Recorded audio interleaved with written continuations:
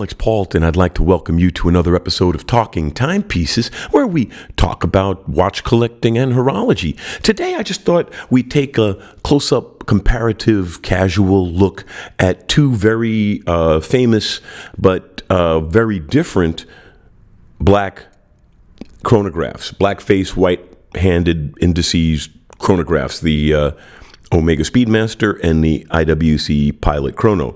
One is a manual round chronograph, one is an automatic chronograph, but they both have reputations for quality and robustness, and they both, of course, have aviation heritages.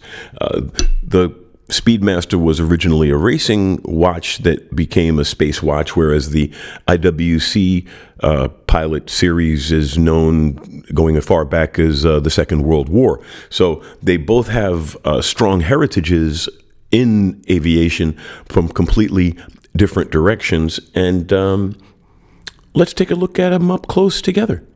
Before I turn the camera around, though, please remember to subscribe. It really is important to the channel. So let's take a look.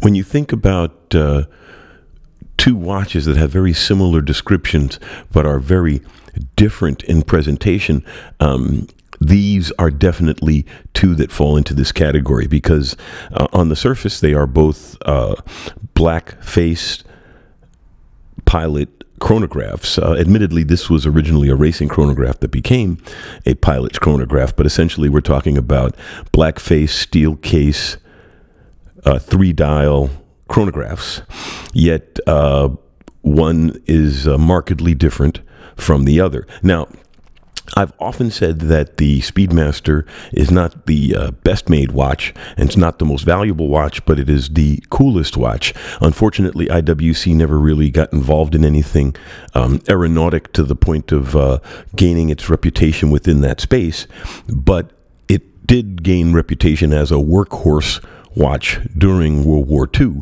as a pilot's watch, and also in the post-war years, and of course to modern day, they're known as high-quality pilots' watches. Now, both watches are highly visible. I mean, it's easy to see the time on either watch because of the white hands on black face, but strikingly, the IWC is more visible. It does an interesting management of its colors. It's the subdials, the totalizers are actually slightly darker than the hands and indices, and the watch is only loomed on the cardinal points on this IWC. The Speedmaster is, of course, loomed on all indices points and the hands as well, and as I said, while highly legible, it's much more laid back than the IWC Pilot Chrono because it's very bold in its presentation, and in a lot of ways is more legible, and at the minimum has a little bit more wrist presence, but that's also because it's a more hulking piece. It's a bigger watch. They both have straightforward pushers. They're not lock, screw down, or anything. The IWC does have a screw down crown. But the Speedmaster you could say it has crown guards. But I would say and obviously in the case of this one, it's got the Hesalite crystal, and this has got a sapphire crystal, but you can get a Speedmaster with a sapphire crystal. One of the bigger differences is that the IWC also is a day date. It tells you the day of the week and the day of the month, and has a little bit of color with that little red running seconds hand. So in a lot of ways, like I said, this has more of a wrist presence. It's a more impressive looking watch, and this one is much more sedate and sleek. And if you put it on the leather like I did here, I mean, I've got the metal strap for the Speedmaster, but this is also an Omega factory.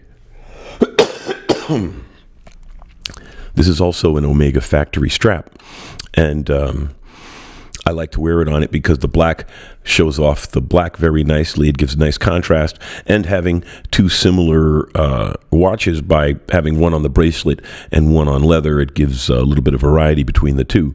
And so they both have a lot of character. Movement-wise, they both have movements that are known for their durability and reliability, not necessarily their refinement. The 3861 in this Speedmaster, for example, can trace its way back to the Lemania movements that inspired it, which are known rugged movements, and the IWC Pilot Chrono uses the Valjoux 7750, another movement known for its robustness and quality as far as reliability.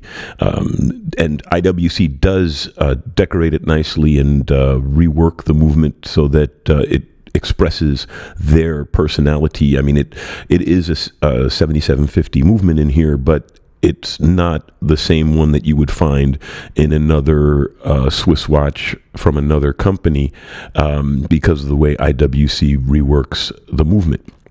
In some models, they even replate the movement as well. I have a video on an IWC Pilot where the movement was reworked and plated. In this one, it was reworked but not plated. But I also have a video on that where we open it up and look inside if you'd like to look. There's also a video on this one. I didn't open it up to look inside. I should do that the next time I do a revision of this review. But as far as it goes, these are both great watches and would be of value to anyone's collection. But it's a perfect example of how two watches with very similar styles and intents can be so different. So let's take a look at it on the wristwatch check. I'm wearing my Tag Heuer Carrera 2 Skeleton. I like this piece. It's a good day-to-day, sports watch. It's got a, black and blue ceramic bezel. Just all in all, a really sharp piece. Column wheel chronograph. So let's pop this off. Oh, and speaking of bracelets, the IWC has a very, very nice feature in that you can adjust it on the fly by just simply pushing the button in the middle of the clasp. As you see, it's got a ratcheting section in there that allows you to adjust it on the fly at any time, which is great for a hot summer day. Your wrist swells up a little bit, or let's say it gets cool and your wrist shrinks. You can just constantly adjust this watch on the fly. The bracelet is awesome, and it's nice and massive and supple. It is a heavy watch to that extent, but some people like that. Let's put it on the wrist.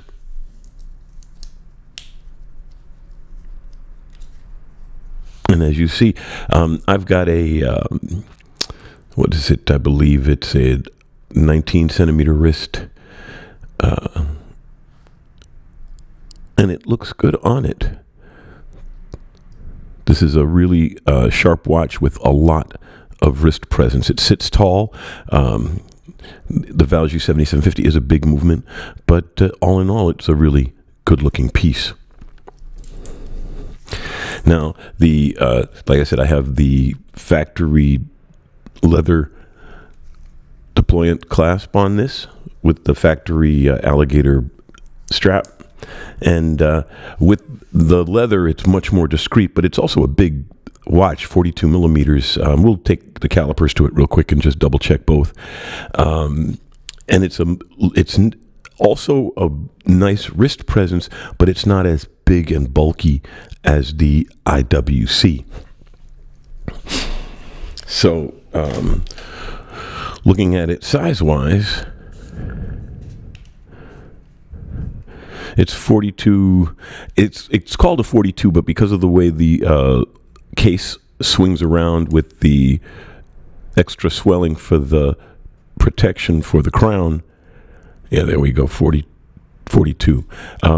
It's sometimes hard to get a measurement. Thickness It's a 14, which is, you know, a little thick, but it is a chrono. And the dome of the Hesselite, which is, I like the Hesselite. Number one, it's authentic to the original Speedmaster. And two, I just like the way the light plays with a Hesselite crystal. The IWC is a 43 millimeter, so it's slightly larger. And it's only a millimeter thicker, but it really, really looks thicker and more robust. How it's amazing how just a millimeter of size difference can change the way a watch looks. So between the two of them, I would say that this is the more classic. It presents a little bit cleaner wear. It's more distinctive in its recognition for its history, and all in all, a good chronograph. I think that the IWC is a little bit more robust. It feels better made. It's more legible in some ways, and it's a day date with an adjustable clasp. I mean, they both have metal bracelets, and the new Speedmaster has a folding metal clasp, but it's not adjustable in the way the IWC is. So I would say the IWC is a better all-around watch, a little on the heavy side, and the Speedmaster is the more sophisticated with a better history, and works well with all kinds of straps. So thanks for taking the time to watch. Let's flip the camera around and close out the episode. So that was the Omega Speedmaster and IWC Pilot Chrono side by side, up close together. Like I said, I've got videos on both of these watches separately, and now we've got a video of them together. Glad you took the time to watch. Please remember to subscribe. It really helps.